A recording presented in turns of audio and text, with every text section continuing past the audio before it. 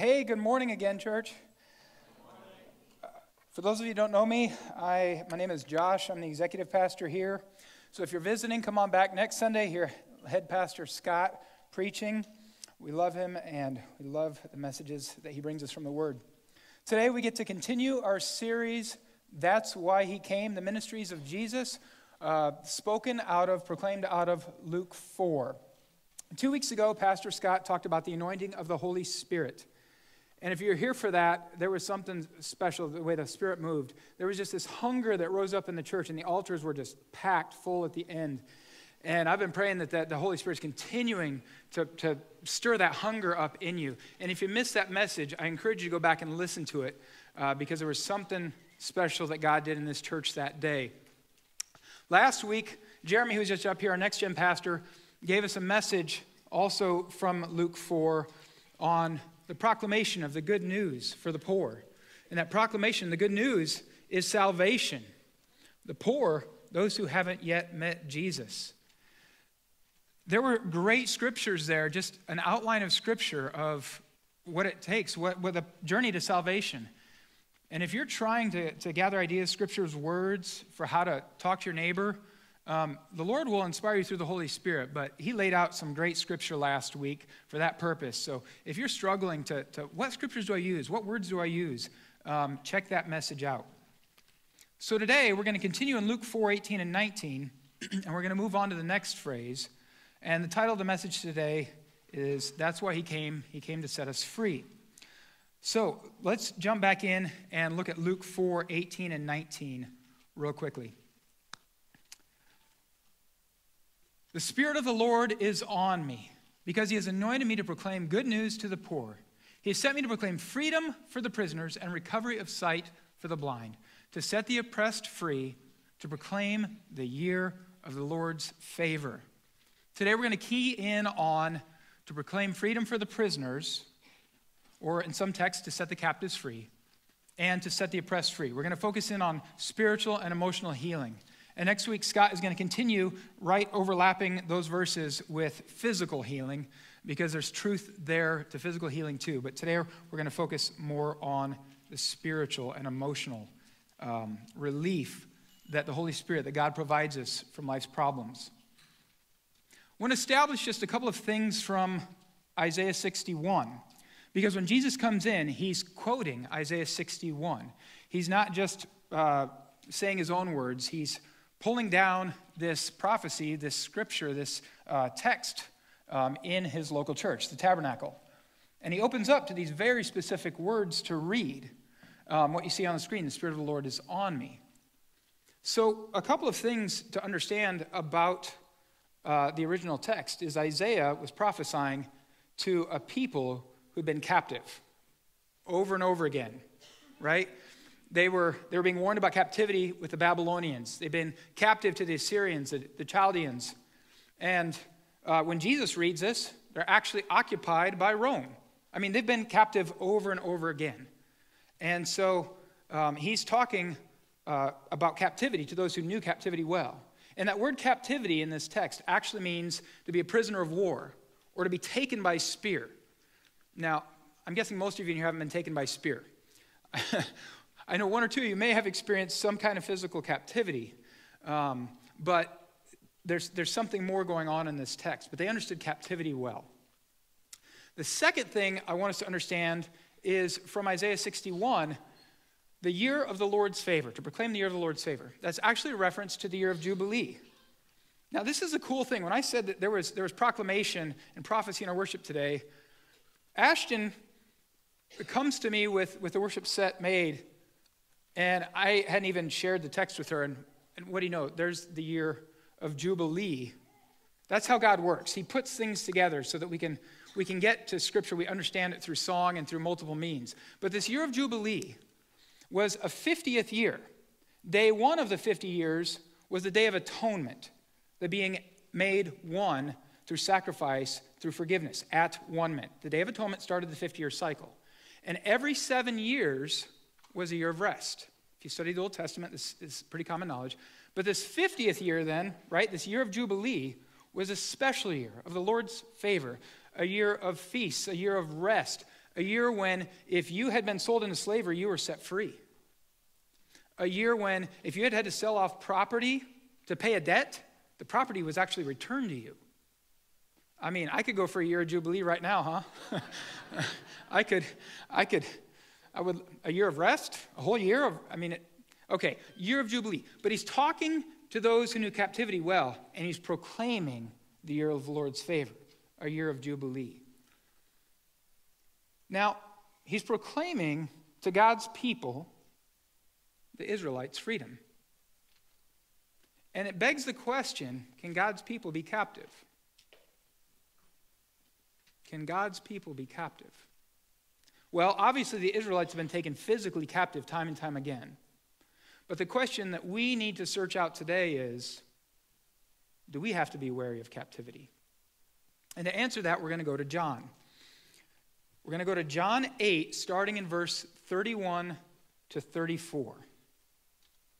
This is Jesus speaking. So Jesus said to the Jews who had believed him, I want you to hold that thought, it's an important one. The Jews who had believed him, if you abide in my word, you are truly my disciples, and you will know the truth, and the truth will set you free. They answered him, the Jews who believed him, we are offspring of Abraham, and have never been enslaved to anyone. Like, there's a couple of you that already got it. We've never been enslaved to anyone. The Babylonians, the Assyrians, the Chaldeans. You go back to when they first went down to Egypt, they were under slavery. Moses had to walk them through freedom. And they're under Roman occupation. We've never been slaves to anyone. We've not been captive. So what's going on? There's some serious denial going on. Some serious blinding. Let's pray against that for ourselves today. That our eyes not be blinded to the areas where we're still captive, where Jesus wants to set us free. So these were Jews who believed him, and he's speaking this. And what's Jesus' response then? Everyone who practices sin is a slave to sin. Truly, truly, I say to you, everyone who practices sin is a slave to sin. How is it that you say you will become free? Jesus had answered them. So, I want to look at verb tenses real quickly here. English teachers, you can enjoy this phrase. But some of you know my educational background, and I was not a good English teacher. But there's some truth in these verbs here that we need to understand. Okay? So first, the word abide. The word abide. He says, if you abide in my word, you will know the truth, and the truth will set you free. Note that word abide has connotations of dwelling with, of being with, even to stand with. It's a process. It's not like I step in and I step out and I'm done. It's a process. If you abide in my word, then you'll know the truth, and the truth will set you free. If you live with my word, if you are faithful to my word. Do you see that this is a process? It's not like just stepping in. It's like a living out. It's continually getting to know. If you abide, then you will know the truth, and the truth will set, that's a future tense, will set you free. We come to know Jesus in salvation, but then he continues to set us free as we know more and more of him, his spirit, his word. Hebrews 10:14 says this, for by a single offering, what's the offering? His death on the cross, his sacrificial death. By a single offering, he has perfected, past tense, he has perfected for all time those who are being sanctified.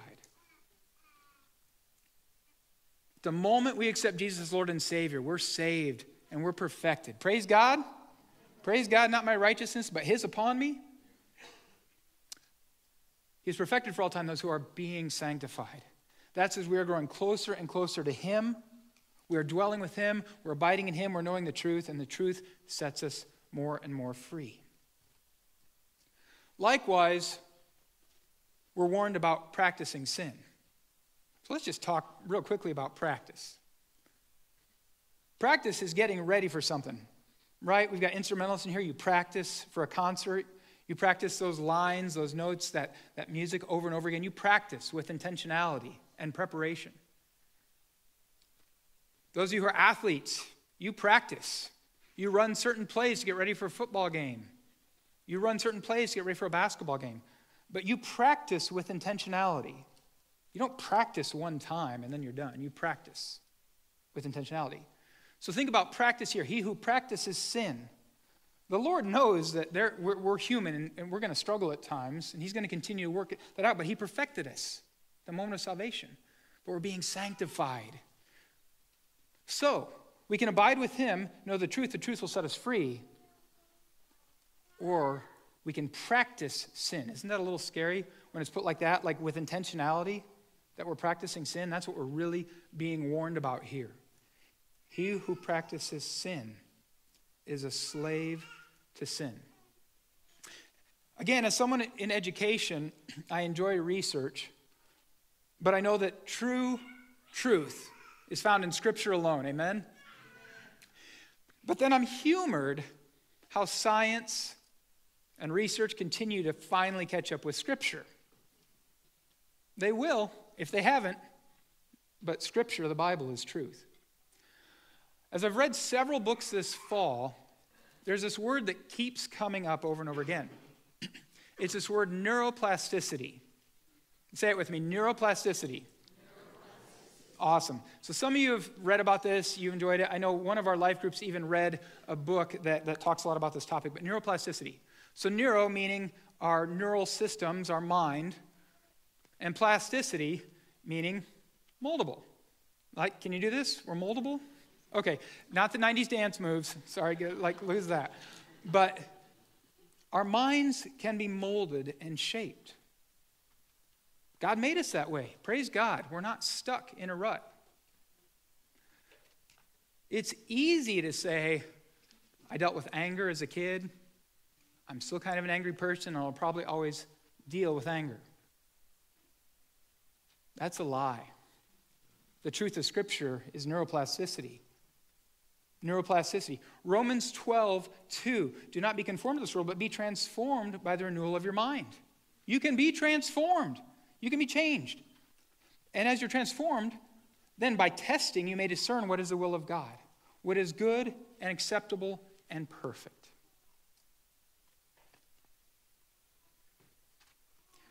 Yes, God gave us each proclivities, certain tendencies towards certain things that we have to be aware of.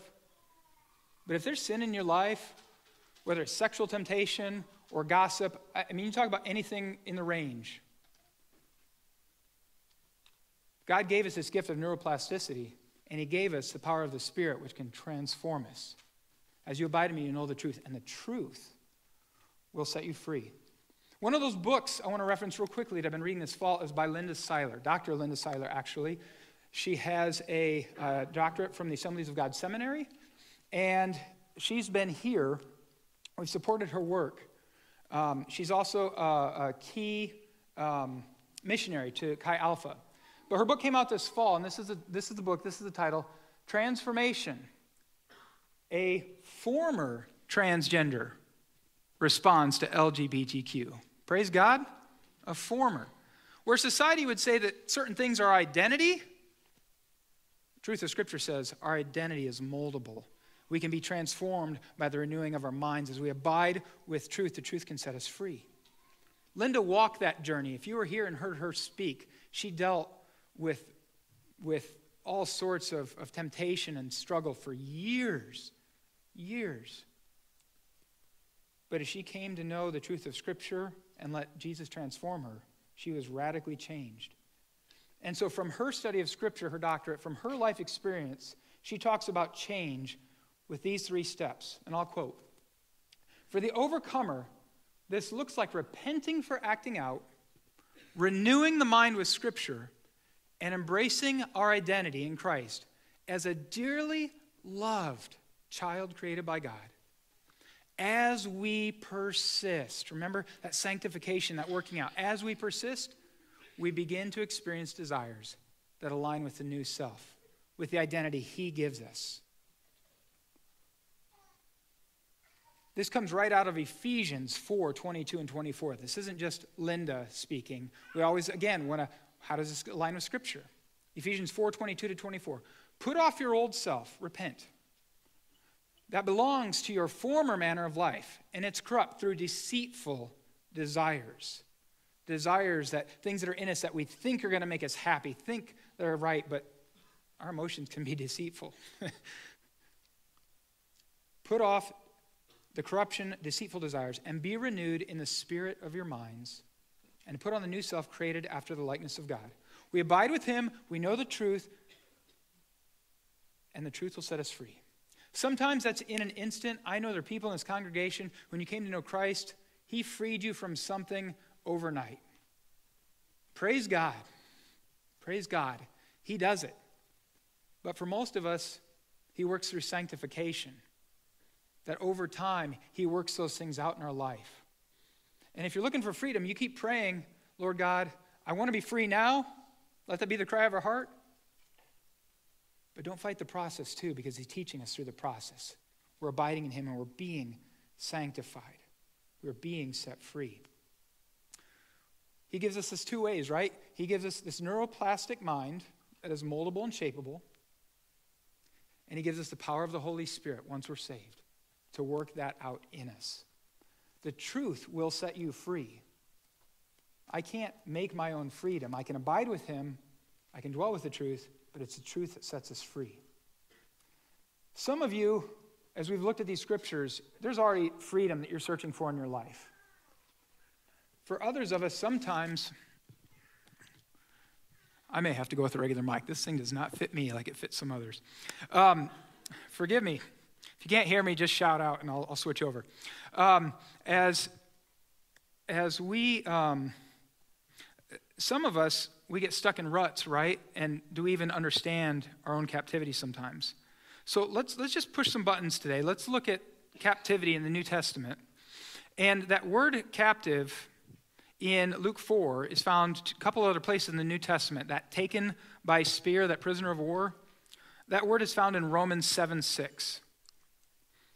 But now we are released from the law, having died to that which held us captive, so that we serve in the new way of the Spirit and not in the old way of the written code. Having died to that which held us captive. So the law can hold us captive? What does that look like? It's legalism. It's legalism. I've been in Bible study with some of you that talked about religious traditions you came from, where it was always trying to do enough, always trying to earn your way to salvation. That's what you grew up with. I'm not sure if I can be saved. Some might consider that prideful from certain traditions, but the truth is that our salvation is secure. Jesus died to make that happen. So it's not this working out, it's not this doing enough. That's legalism. It means you're always scared to cross the line or not to do the right thing, but he gives us freedom. Instead, the truth of Christianity, and this is what separates Christianity from other religions, right? There's a lot of religions that say do good, and it looks like it's truth, but it's not, because truth is Jesus died, he saved us, and as a result of obedience, of love, we respond. You see the difference? It's not trying to walk this line of obedience. It's, Lord, thank you for what you did. Now I can't wait to serve you. I think of it like this with speed limits. It's an easy target, but I'm guilty too, so I'm just going to go there. Speed limits, right? I'm driving along a 4-lane highway with a sign that says speed limit 55, and some of you are like, speed limit, okay, I'm going to walk that line. Maybe you fight legalism. That's not what I fight. I'm looking around, 4-lane highway, nobody's here, 55, well, that's kind of dumb. And in you, there can be this stirring of, not a big deal. For some of us, there can be this like little rebelliousness in us, like, well, who are they to say? Government. Whatever. We have to check ourselves. Others of us are like, 55? I know I can do at least twice that. No, okay. The old me, I put that self off, okay? But now here's the difference. The speed limit sign doesn't get me to do what relationship might. Because when I'm driving home and I'm getting towards my own neighborhood, where my own kids are out playing, our dog's in the yard, where my neighbor's kids are out playing, all of a sudden it's not about the speed limit, it's about protecting those I love. It's about responding to a relationship. Do you see this truth? Legalism holds us captive. But the grace of Jesus, the love of Jesus says, you're free. And out of gratitude, as obedience is worship, we respond and say, Lord, I'm happy to, because I can't even begin to match what you already did for me on the cross. And so I respond in love and obedience. Freedom. As we know the truth sets us free to a whole new way of thinking. Captivity is also mentioned in Colossians 2:8. We're going to read that. Again, same verb, captivity, that's in Luke 4. See to it that no one takes you captive. You have to be aware. See to it that no one takes you captive by philosophy and empty deceit, according to human tradition, according to the elemental spirits of the world, and not according to Christ. So this one breaks down into 3 parts. And the first one we see is philosophy. Now, if you study this, Paul, and some of you just can look down in your footnotes, it's right there, but the philosophy Paul's talking about isn't all philosophy. He's talking about philosophy that specifically contradicts Scripture. There's lots of interesting teaching out there that's also consistent with Scripture. And if that's where you're at, great. But as we look at philosophy, Paul is saying, you need to be very wary that the truth is found in Scripture, the truth is found in Jesus Christ, and the other philosophies you're reading, let them not pull you aside. There are all sorts of arenas where we can talk about this. Business and leadership materials, that's an area I like to read. Some of it teaches servant leadership. The example we showed that we saw acted out in the life of Jesus. But then there's other that just talks about high and lofty goals, trying to achieve something. Have to be wary of this in counseling. There are many great biblical, godly counselors who counsel with the Word of God, who counsel with biblical principles. But there's also, and I've seen this coming from education, where it's just more this feel good. Like deal with your problems and kind of make it work, make it feel good. Truth of Scripture. As I was thinking, probably more along the lines of this philosophy stuff, I was wrapping up message preparation on Thursday, and God told me it was almost done. Almost as scary. But as I'm now in my personal devotions Friday morning, my day off, this verse just jumps off the page at me that I thought, wow, there's an interesting connection there. I don't believe this one will be up on the screen because it came Friday morning, but when we talk about empty philosophy, deceitful desires, go here with me. 1 John 2:16. 1 John 2:16. You can write that down and look it up later for yourself, or you can turn there. But 1 John 2:16.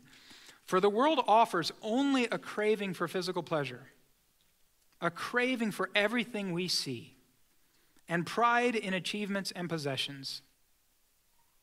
Man, achievements, it seems like the right thing to pursue. And I'm not saying it's bad, but let's look at the Scripture. And pride in achievements and possessions, these are not from the Father, but are from this world. Man, that one struck me. Now, a lot of you like me are geared towards certain achievements. You want to be successful. And it's not that it's saying that success or achievements or possessions inherently are bad, but where's our heart on those things? Let me give you a little illustration. So, some of you know that I am a big disc golf fan, and some of you don't even understand what the sport is. And that's fine. It doesn't matter for the illustration. But one of my hobbies is to go play disc golf. And so like golf clubs, each one of these little discs is a little different. Some people are good enough that each one actually does something different. For some of us, well, you can buy lots and they all seem to do the same thing. So, my heart on this. You buy a couple discs, it's fun. And the reason I love the hobby is I can be out in the woods, I can be out in nature, I can walk, play the sport, and pray.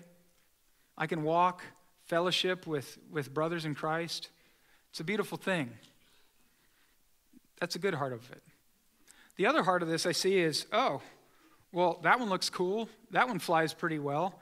And so I've got to get something to hold it with. And so, you get your first bag, and it holds a few discs in there and maybe a water bottle, and that's pretty easy to carry. It's pretty easy to carry. Well, then you think you need a few more discs, and you kind of like them, so you buy some more, and then pretty soon you need a backpack. And there's a whole bunch in there. And your bug spray because you're out in the woods, and your water bottle, and usually I've got a stick in here to pull them out of the tree because that's where they go. And, there's a little weight difference as I accumulate possessions. And then I fall even further in love with the hobby, and I got to buy myself one of these. And you put a radio in it, and you put a little seat on top because you get tired of walking. And then, if the hobby turns into full-blown sin, it might look like something like this. Okay. That's a joke. Me and Jeremy like to have this like button pushing because he likes golf and I'd rather go play disc golf. So we push each other's buttons. That one's there for some of you golfers. Again, it's not the hobby. It's the love of possessions. It's the desire for achievement over what God wants in my life. And it's easy to laugh about these things, but when we look in Scripture, we need to be pretty careful that those aren't taking God's place in our life. Next in Colossians, we see that tradition can take us captive, according to human tradition.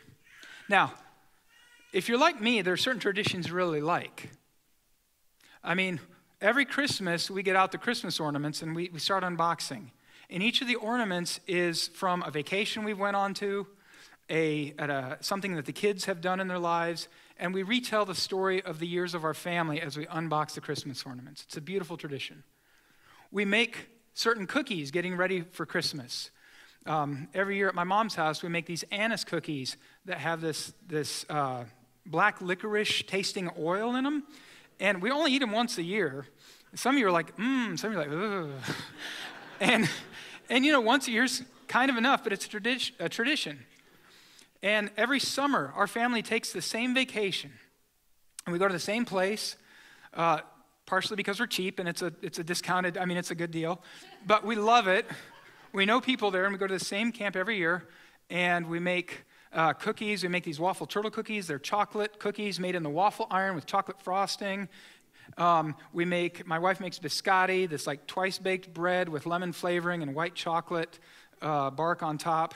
And now, as I'm saying this, I'm starting to realize we've got a cookie problem, right?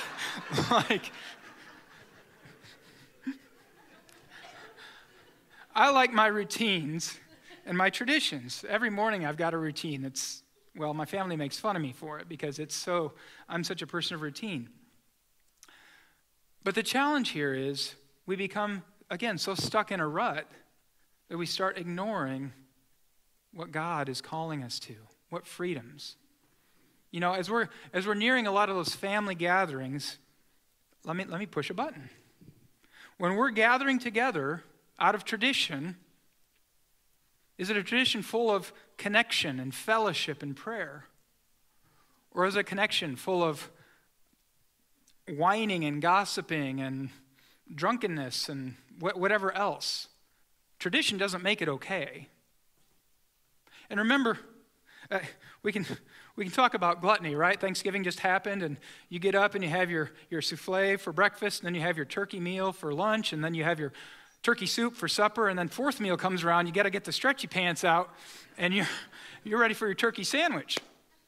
Now, we're not talking about a one-time thing. There were feasts in the Old Testament, right? But whether it's gluttony or drunkenness or anything else, what's the practice?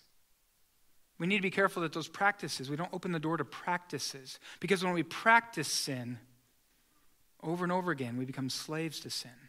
And that's what we're warned about. Guys, for us, some of it may be traditions of going out to a game together. And you go with brothers in Christ, great. You go with brothers who aren't. Crude joking and other things start to slip in. We need to watch our traditions. Ladies, you know those circles of friends, and I'm not even going to go there because I'm not a lady, but I just offered up, when you're out with your circle of friends, is it God honoring, or are there things that really need to be worked out there? We already looked at John 8:34. Everyone who practices sin is a slave to sin, but verse 35 goes on. The slave does not remain in the house forever. The Son remains forever. The Son. Now, sometimes in Scripture, Son is capitalized, meaning it's Jesus, but in this case, it's not. The Son. This is Him calling us, His children, His sons and daughters. When we abide in Him, we know the truth will set us free. We're declared His sons and daughters. But when we continually practice sin, for whatever reason, tradition, empty philosophy, deceit, well, the slave does not remain in the house forever. And that's a dire warning for us. The third captivity that Paul warns us about in Colossians are elemental spirits of the world. This is likely talking about demonic activity. And let me proclaim a truth real quickly. Light and dark don't coexist. When you're saved and the Holy Spirit comes in you, you're not possessed. But we've already established that you can be oppressed. What's the truth of Ephesians? We fight not against flesh and blood, but against principalities and darkness. We need to be wary of what we open our hearts to through different aspects of our life. We see this principle in the life of Saul, King Saul. King Saul, God's anointed one. He was chosen by God to lead the people as the first king of Israel. He was anointed by Samuel the prophet. But very quickly, we see in his life pride start to creep in. We see selfishness, maybe even the worry of what others think, creep in. And he starts to violate the commands that Samuel's given him. And eventually, he starts to offer sacrifices that were not ordered up. They were not what God had for him. And so Samuel comes to rebuke Saul in 1 Samuel 15. And I want to look at this scripture real quickly. And there is a connection between the elemental spirits. We'll get there. 1 Samuel 15, verses 22 and 23. Has the Lord as great a delight in burnt offerings and sacrifices as in obeying the voice of the Lord? The sacrifices, the things you give, they're not as important as obedience. Obedience is worship. Behold, to obey is better than sacrifice, and to listen, insert is better than, and to listen is better than the fat of rams. When you see parallels in Scripture to obey and to listen, those parallels, it's a point of emphasis. Obedience is better than sacrifice. Now check this. For rebellion is as the sin of divination, and presumption is as iniquity and idolatry. And this is Samuel speaking to Saul. Because you have rejected the word of the Lord, you made the first move. Because you rejected the word of the Lord, he has also rejected you from being king. The New King James Version actually translates this phrase, for the rebellion is as a sin of witchcraft, and stubbornness is as iniquity and idolatry. So the warning here, again, we established, it's not that you're possessed, but when we're in open rebellion against God, we open our doors to some real evil. And that's what I challenge you to reflect on. Is there a sin that you know God is calling you to move beyond? Is there someone that God has called you to forgive, and bitterness and pride are holding you from doing that? Is there that rebellion in you? Is there an obedience? There's sins of commission, something we act out, and there's sins of omission, where God's called us to do something, we're saying no. Someone I'm being called to reach, something I'm being called to do. I'm not saying that that's there for each one of us, but that's what I'm saying you need to reflect on, because rebellion against what God is calling us to do opens us up to darkness that we don't want to have any part of. We talked about abiding and practicing. The truth of the matter is, it's really hard to abide in truth and practice sin at the same time. And there might be a season of your life where you've experienced that. I mean, there were times in my life where God had to just pull some things out, rip some things out. And when you're honestly trying to follow God and there's still sin being worked out, it is painful. It is painful. But he wants you to find freedom because he loves you. He loves you. May we all be wary of captivity, whether that's through tradition or false teaching, sin. May we all be wary. But the truth that Jesus came to proclaim is freedom. John 8:31 and 32 again. If you abide in my word, you are truly my disciples, and you will know the truth, and the truth will set you free. Ephesians 4:22 to 24 again. Put off your old self, which belongs to your former manner of life, and is corrupt through deceitful desires. Is there a deceitful desire in your life that he's trying to work out? Is corrupt through deceitful desires, and be renewed in the spirit of your minds to put on the new self created after the likeness of God. And one more I want to add in 2 Corinthians 3:17 to 18. Now the Lord is a spirit, and where the spirit of the Lord is, there is freedom. And we all, with unveiled face, beholding the glory of God, we acknowledge the glory of God as we come to him. We acknowledge the glory of God, beholding the glory of God, are being transformed into the same image. Whose image? God's image. Isn't that humbling? We are being transformed in the same image from one degree of glory to another. Praise God. Praise God that I am saved. He sees me as a son and daughter, as perfect. But he knows I still have the journey, and his grace is good enough to walk me through that practice, that sanctification throughout my life. And I know you've heard this before, but if I'm still walking, he's not done working, right? He's still working things out in me. It doesn't matter from youngest to oldest in this room, he's still working on us. Scripture gives us the road to freedom. We abide with God in prayer, in worship, and obedience, in his presence and in his word. We know his truth, and it changes us from the inside out. We take on the new self, the identity of a child of God. In faith, we start that journey, knowing that it might take time. But in faith, we know he will sanctify us, release us from oppression, and the truth will set us free. Amen? Amen.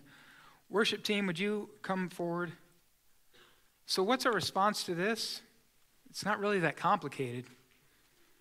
Where do you need freedom? Where do we need freedom? God's still sanctifying us. There's probably something he's still working out in us. As I'm studying, I'm like, okay, God, okay. But I also don't want to dismiss the importance of this. The truth is, he's always going to be working something out, but there is some urgency.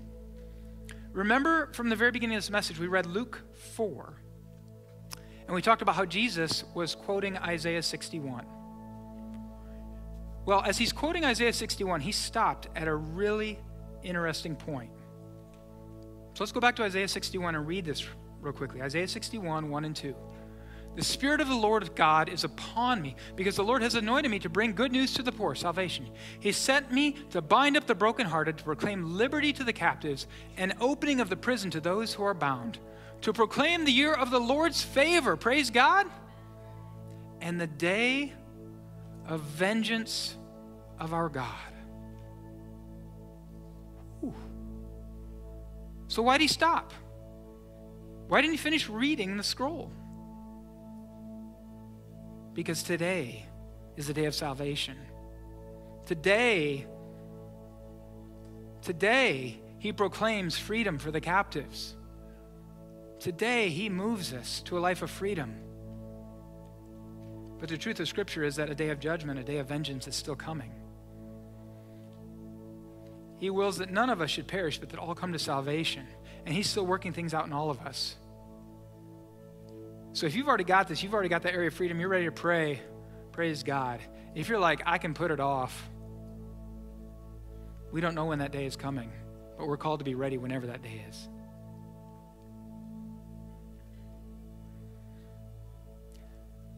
Jesus came to proclaim freedom.